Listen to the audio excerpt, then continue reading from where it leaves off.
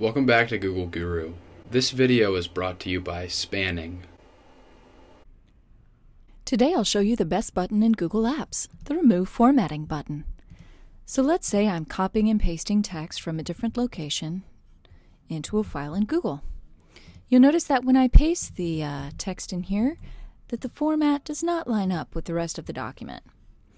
In order to fix this, you may think that you have to manually adjust the font size, whether or not it's bolded or underlined, the font color, and make sure that there's no background.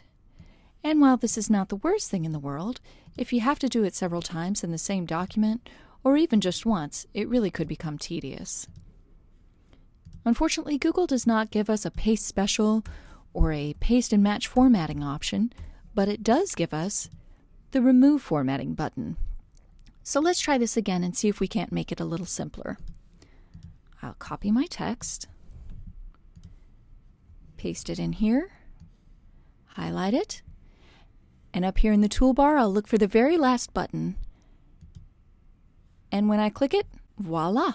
All of those changes that I would have had to manually make one by one up here get done at the same time. This also works in Gmail.